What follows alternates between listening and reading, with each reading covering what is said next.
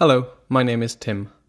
This video is a replacement for me and my colleague's CHI 2020 presentation, which was supposed to be given in person in Hawaii. As I'm sure you know, CHI 2020 was cancelled due to the COVID-19 crisis.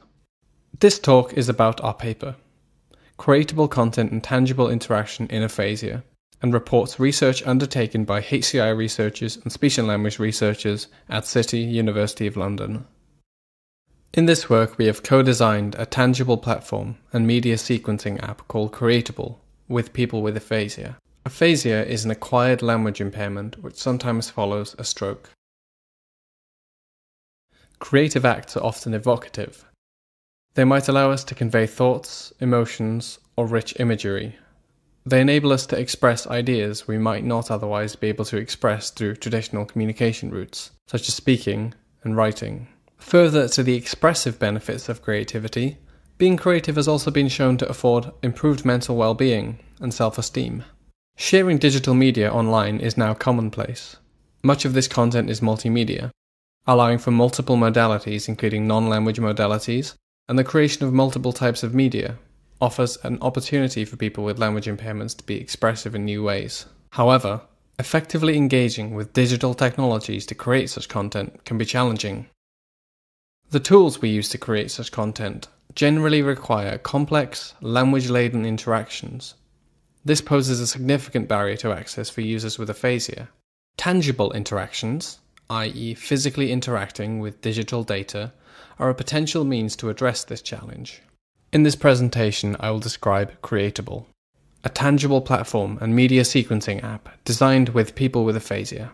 I will provide some background, describe the tool itself, the co-design process, and the use of CreaTable in a digital content creation workshop. First, some background. This work sits at the intersection of tangibles for content creation and content creation for people with aphasia. Previous work has investigated how tangibles might be used to support creative endeavours. A common example of a tangible input device for drawing is the stylus. However, a number of prototypes have been built which offer a range of controls which offer more diverse manipulation. Reactable is probably one of the more notable examples. Reactable affords collaborative composition of music on a table using puck-like tangible objects. Reactable is just one example of a tangible system. See the paper for more details and a comparison to our work. Aphasia is an acquired language impairment. It is most commonly caused by a stroke, but can be caused by other forms of damage to language regions of the brain. It can affect reading, writing, speech, and comprehension. The aspects of language affected can vary significantly between people. Some people might be only able to produce a few words, but retain good levels of auditory comprehension. Against this context, we present a tangible platform, CreaTable, and a media sequencer app that we've developed to support people with severe aphasia in creating expressive, multimedia digital content. CreaTable is a tangible platform for creating and curating multimedia content. It consists of a table where tangible objects are arranged by users. A webcam and fiducial-based recognition system detect the position of objects to create an equivalent digital representation. CreaTable can be used in a number of ways. In this paper we describe the usage of CreaTable as a media sequencer. CreaTable is 780mm in width, 490mm in depth, 715 in height. Top surface is 10mm perspex, mounted within an aluminium extrusion frame. A webcam, below, tracks fiducial markers on the top surface using the Reactivision framework. Tracing paper is used so that users cannot see down, but the camera can see the markers on top. Users place content represented by tangible tokens on the CreaTable. These can be pictures, words, recorded music, or even individual notes. Content is represented via an arrange display. The arrange display presents tangible tokens on the screen in digital form. This display updates as users move content about the surface of CreaTable. The content is then played with a knob on the front of the device. The user controls the playhead speed by twisting it from left to right. The playhead speed can be positive, that is going forwards, or negative, going backwards. Its speed can also be reduced to 0, that is stopped.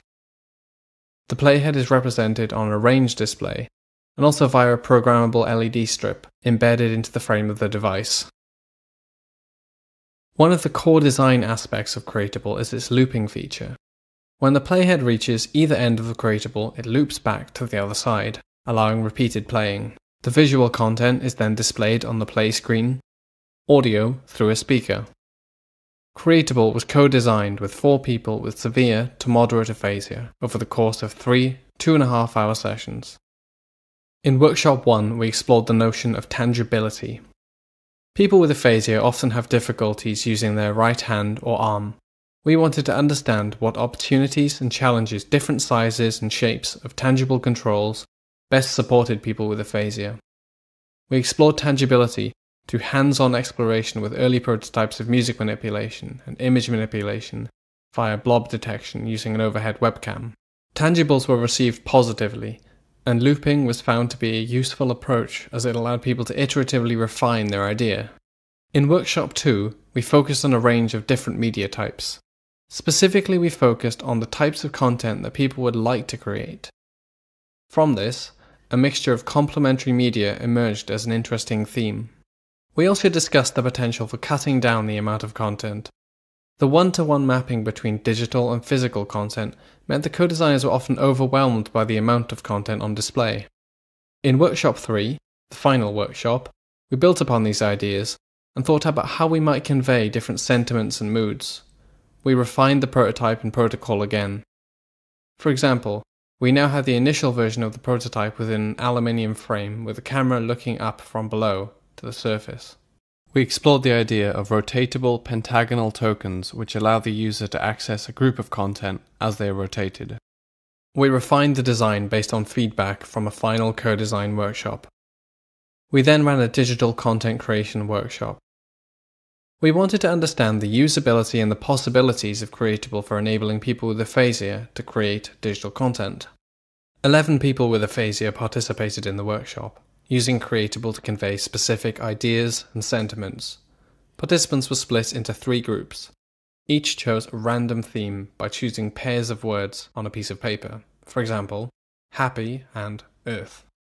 Content came from a range of sources, some of which were created by the co-designers themselves. 3 groups made a range of different types of content. Group 3, who I'll focus on for brevity, chose the words calm and wind. They chose one of the co-designer's paintings, choosing the words wild and angry to match it. They then selected a picture of a solitary fisher, adding the words quiet. They then matched the word strong to a pair of skiers climbing a mountain. Then finally used a picture of the sea to match the word love. They explored a range of music by playing different tokens, finally deciding on a mellow, soft piece of acoustic guitar music. Here's the final composition.